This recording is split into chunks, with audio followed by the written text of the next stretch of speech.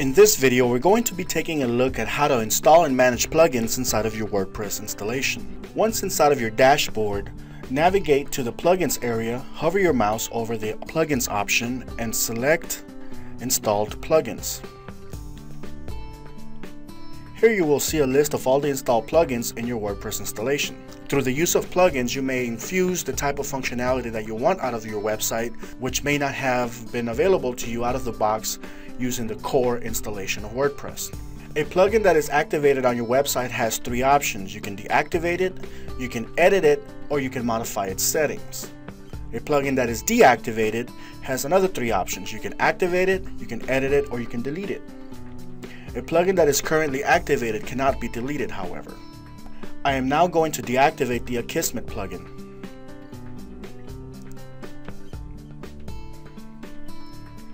The functionality that was provided by this plugin is no longer available on my website. I am now going to deactivate the Video Embed and Thumbnail Generator plugin. Once a plugin is deactivated, I have the option to delete them. To delete multiple plugins at the same time, all I have to do is place a check mark on the checkbox next to the plugin name. I can perform a bulk action by selecting the option from the pull-down menu. Here I am going to delete all of these plugins by pressing the apply button. I will confirm that this is in fact what I want to do. And at this point I have absolutely no plugins on my website. It is a complete raw installation of WordPress. Let's suppose I want a plugin that gives me the functionality to display videos on my website. We're going to click the Add New button. This will take me to a sort of app store, if you will, that will allow me to search for the type of plugin that I want. You have several options up here. By default, you are in the search panel. You can upload a plugin if you have downloaded one already and would like to install it from the zip file that was provided for you. You can see a list of featured plugins, which will allow you to browse various plugins that you might want to add to your website. You can check out which plugins are the most popular ones. You can check out the latest additions. And if you have previously marked certain plugins as favorites, you can pull those up at this time. Since I haven't done that yet, I don't have any on my list. Let's go ahead and click the search link. I'm going to search for a YouTube plugin, something that will allow me to embed YouTube videos on my website. I'm going to scroll down the list until I find a plugin that I like. Here's one called YouTube with Style. You can view the details of this plugin by clicking the details link. You will receive a pop-up window which will display the plugin description, installation procedures. So for example, here it's telling me that in order to embed a YouTube video, all I have to do is use the YouTube shortcode here with the video ID. There's a changelog, frequently asked questions, and other notes. Alright, if we are ready to install our plugin, we can click the Install Now button. You can also use the Install Now link to install any plugin. So I'm going to go ahead and install the YouTube with Style plugin. I'm being asked whether or not I'm sure that this is what I want to do. I'm going to click OK. At this point, my plugin is installed. I'm going to go to my plugins area again. And you can see that my plugin is listed in my plugins section. However, at this time the plugin is not activated, so I don't have the functionality yet. For that, we will need to click the Activate link. So now that my plugin has been activated, I can begin using it. Let's go to the Pages area and pull up a list of pages on my website. Currently I have an About Us page, a Gallery page, and a Services page. I'm going to click on the About Us page to edit it.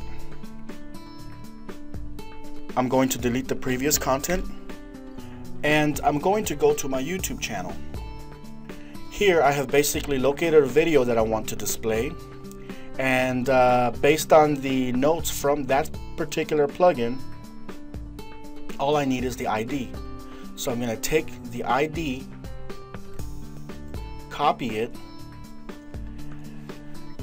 and provide the shortcode.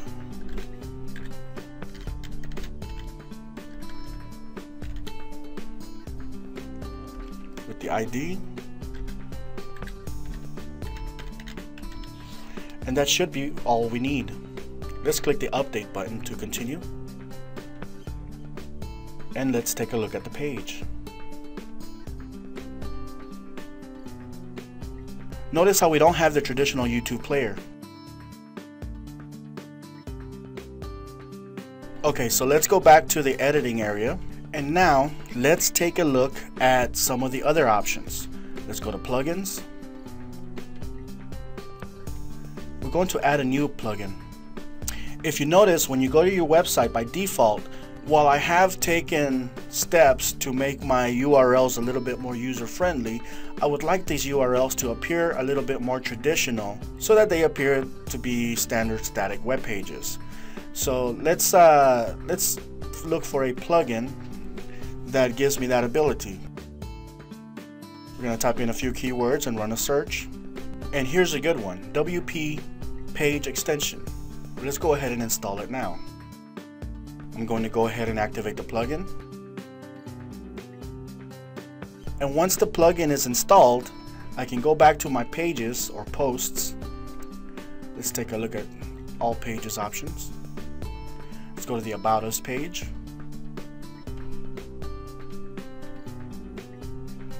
And you will notice I have a new series of options. Here I have the default none selected, but I can change it to .html, .htm, PHP, XML, ASP, or SHTML. Let's select .html and click Update.